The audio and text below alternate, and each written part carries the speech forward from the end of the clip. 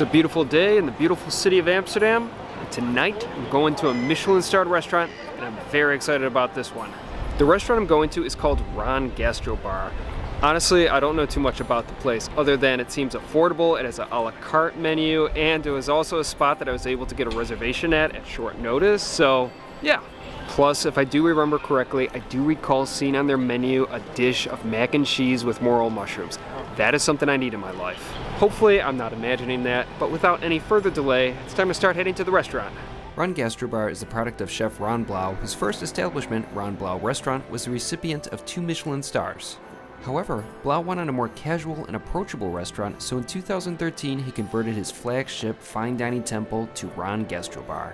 The switch wasn't embraced by everyone. Nearly his entire staff left the restaurant, but Michelin still bestowed Blaauw with a star. As stated proudly by Ron, it was, quote, the most beautiful star I've ever had. To drink, I ordered a glass of Massi Pinot Grigio for only €5.50. If I was back in NYC, that price would be more than triple. Unfortunately, I wasn't a fan of the wine. It didn't have much flavor and it maintained a very weak mouthfeel. Still, I wasn't paying much for the beverage, so it wasn't that much of a big deal.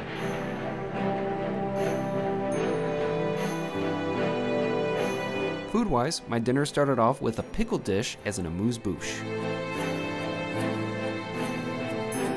Overall, it was a decent bite and packed a very pickly flavor.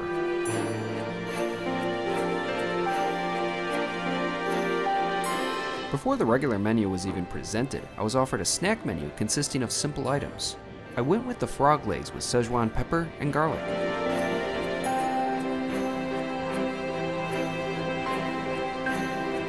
The legs were so tender and juicy and maintained a light and pleasant Szechuan spice. Snack-wise, it was an awesome start to my meal. The main menu is fairly sizable, with a good selection of vegetarian along with meat and fish small plates. There's even a nice selection of larger format barbecue dishes, but I wanted to try as much as possible, so I ordered a few smaller items. I started off with the onion martini consisting of a consommé, lavage, comté cheese, and Amsterdam pickles.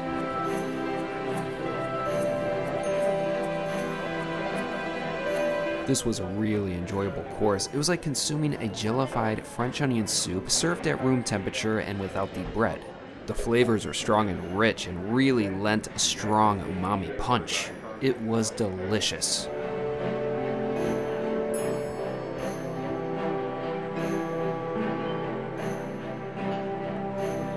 For my next course, I chose a dish that initially sparked my interest in Ron Gastrobar. It was the mac and cheese with morel mushrooms, chicken liver, Gruyere, and macaroni.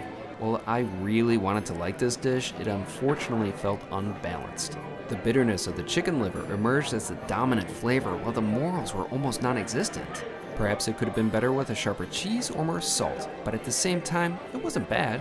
It's still mac and cheese, and it's refreshing to see a comforting dish like it elevated and served by a starred establishment, even if the attempt did fall a bit short.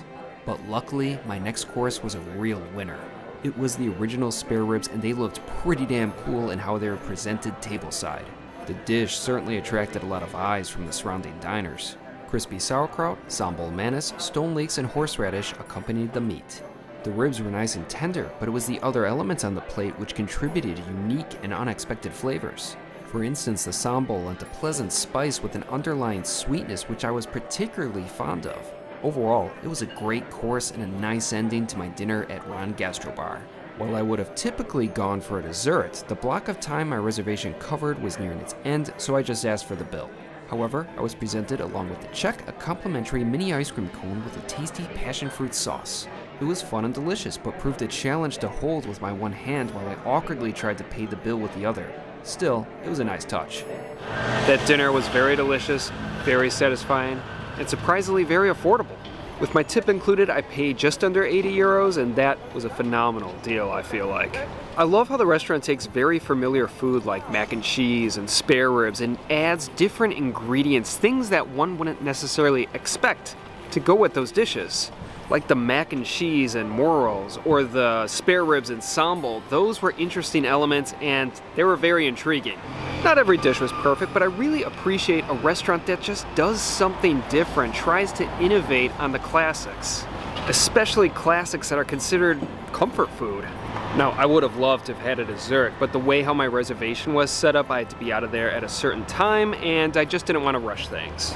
And while that ice cream cone was a nice touch, I'm still a little hungry. I still want something sweet, and I got a place just for that.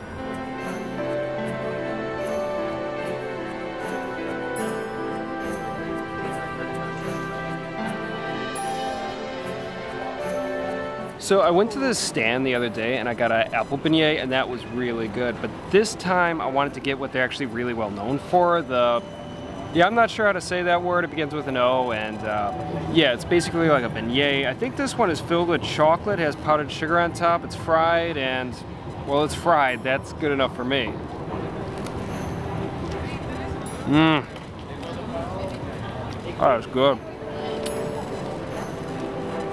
Actually, this isn't chocolate, these are raisins, but they're still pretty good. This is still a very good treat. The only thing is, I wish it was more fresh. It's fresh though, but it's not hot, and that would make all the difference. This is like an 8 right now, it could be like a 9.5. Still, good treat, only €1.50. Solid. With those final bites, I'm now satisfied for the evening. I think Ron Gastrobar is a really good restaurant. I love what they're doing. I love the casual yet refined approach that they're taking to comfort food and simple foods. I would have loved to have tried more stuff on their menu, but nevertheless, time and money doesn't permit that. All in all, this was a great evening. I had a great dinner, and Ron Gastrobar is a great restaurant.